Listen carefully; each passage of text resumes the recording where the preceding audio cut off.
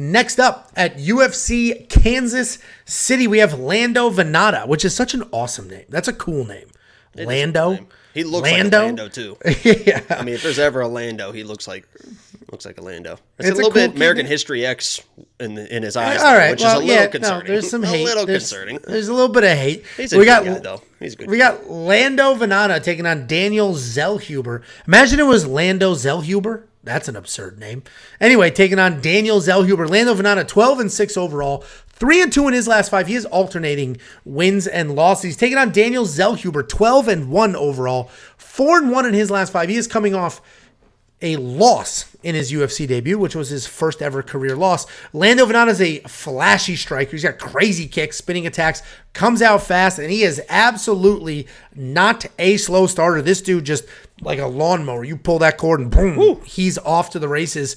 That wasn't even in my notes. I just did. I mean, the improvisation is really improving. It must be all the Kill Tony you've been watching, honestly. In those interviews, you got to be quick, fast, in a hurry. You think you could grab a lawnmower right now, first pull, rip that thing? I've mowed hundreds of. Assuming that it primed. Yeah, exactly. Yeah, okay, yeah, yes. Just first pull. Boom. You know how many lawnmowers I've had to start and use and weed whackers and all that bullshit? From Connecticut. I'm not from. I talk like I'm from the city. I am not. I had to start it for the maid so she could go so she could go mow the lawn. She couldn't start. I started up. Get out there. Anyway, Lando Vannata's takedown defense is solid at 68%, and we have seen him work in his own offensive takedowns if the striking is not going his way. Daniel Zellhuber is impressive. He's a really cool striker to watch. Very aggressive, dynamic attack style. Really long limbs, which gives him power on his feet, but he also uses it in his grappling. If you take him down, he's doing all those long guy lurch type reach underneath, just all that nonsense, which starts the shit out of you, which at least wraps his opponents up, slows them down, and can create scrambles. Congratulations. It's fucking built up now. Huh? I've been telling you to take a jiu-jitsu class, you just refuse. You want some transparency? You want some fucking transparency here? That's dude. Look at you.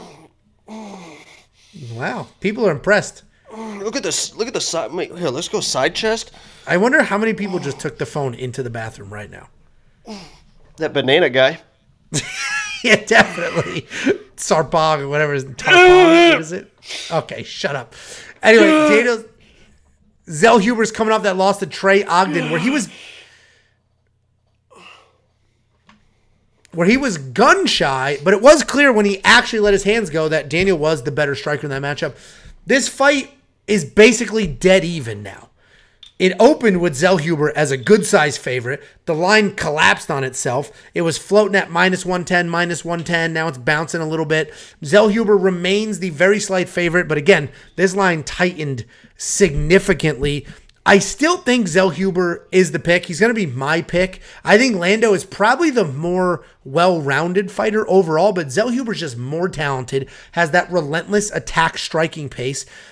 And if he doesn't have the UFC jitters in this fight, let's say he shook him in the last fight, he should let his hands go. He should be technical, and he should be able to get this done. So I like Daniel Zellhuber to get it done. These are definitely much better odds than when it opened, and I absolutely understand the line movement because people don't know if they can trust them, whereas Lando Vannata, he's got 6 losses, but the dude shows up, puts in that work, and tries to get it done. This is probably another under 2.5 round line, honestly. This card, I actually might do an experiment very quickly. I might bet under 2.5 on every fight instead of the women's fights just to see what happens. Just to see. I'm not going to put it on premium, or maybe I'll put a note on there that, I don't want people to, I fucking lost everything because I can't read. So I might just, I might do that as an experiment because it's not very often you get this many 2.5 round lines. And frankly, it's a live crowd.